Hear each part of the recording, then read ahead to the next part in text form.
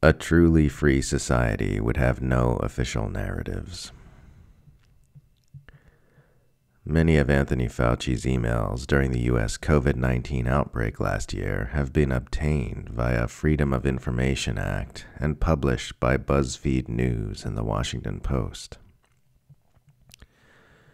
Depending on what ideological echo chamber you inhabit, you may have heard that they are completely innocuous or historically damning.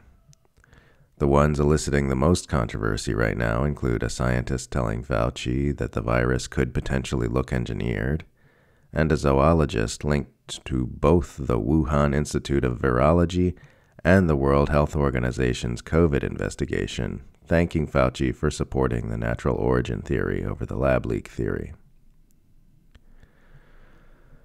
This will all play into the reinvigorated controversy surrounding the origins of the virus, which will ultimately lead nowhere. As Jonathan Cook argues in a thoughtful new article on the overnight pivot in the political media class, from attacking anyone who questioned whether the virus transferred to humans via a Wuhan wet market as a deranged and racist conspiracy theorist, to acknowledging that a lab leak could be possible, is due to scientific arguments gaining traction and forcing establishment narrative managers to engage in damage control. Contradicting right-wing Maddow-esque claims that this adamant opposition to the lab leak theory proves the media and Democratic Party are in Xi Jinping's pocket, Cook argues that the Western Empire has been protecting not China, but themselves.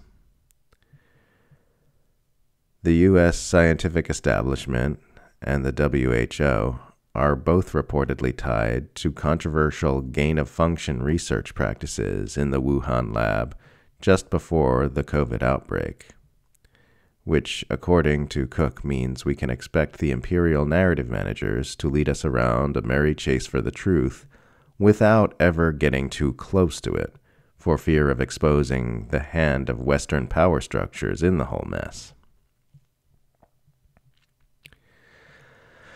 I've been staying abreast of all the many various theories, and I still remain unsure of where COVID came from. I've remained happily agnostic about many aspects of this story from the beginning, much to the chagrin of my regular readers who've wanted my voice to offer certainty and solidity on the matter.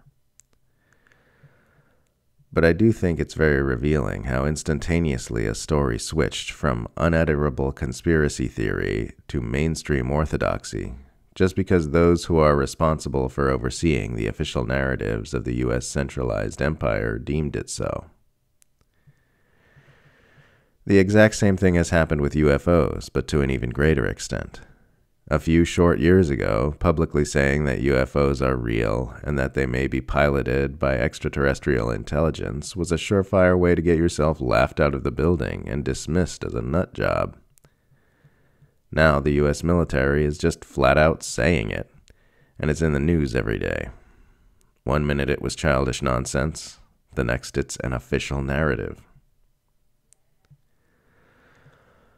The fact that there can be that drastic of a shift from something no pundit or politician may say to something they're encouraged to talk about all the time, all at once, at the drop of a hat, says so much about what the political media class is and how it works in our society. How utterly uninterested in truth and facts it is. How arbitrary its dictates are. How completely made up its ongoing story of the world is. It just says what's convenient for the powerful, and when that's not convenient anymore, it switches to something else. In a truly free society, there would be no official narratives. There wouldn't be any monolithic authority construct deciding what's true and marginalizing, censoring, and smearing anyone who said something different. There'd just be raw information and a bunch of humans arguing their opinion, and people would take all that and form their own beliefs, and that would just be accepted and allowed. Think about what that might be like for a minute, if there were no official narratives. if everyone was allowed to just interpret reality for themselves without the supervision of any overseeing authority? Would the sky fall? Would the world catch fire? Or could we find a way for that to just be fine? You might argue that recent events show bad things would happen if there were no official narratives. People won't get vaccinated. People would distrust election results and raid the Capitol building. But think about it. Why are people doing those things?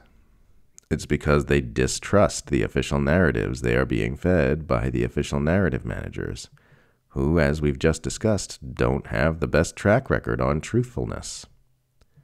They manufacture consent for any murderous agenda the U.S. war machine decides at once. They normalize corporate malfeasance and an oppressive, exploitative, ecocidal, omnicidal status quo. And they just rewrite their own official narratives a second after they were screaming at people for trying to write their own. This wouldn't be the case in a society where people weren't being bullied and shoved into untrustworthy narratives by untrustworthy institutions. If we are to transcend our self-destructive patterning as a species, that movement will necessarily include an end to having our minds manipulated by the propaganda engine of an oligarchic empire which feeds on murder, slavery, and environmental destruction. We're going to have to pry the lies we've been told since birth from our minds and begin building a healthy world. One where we collaborate with each other and with our ecosystem toward the common good, and one where we respect one another's mental sovereignty without any institutional mechanisms exerting control over any of us. It's entirely possible to have such a world, but in order to have it, we'll all have to at some point relinquish the inner tyrant inside us, which thinks it knows what thoughts everyone else should be thinking in their heads, and seeks to impose control over them. Because that tyranny is the same mind virus which led to the rise of the official narrative management which holds us all captive today. We can only ever be as free as we allow ourselves to be.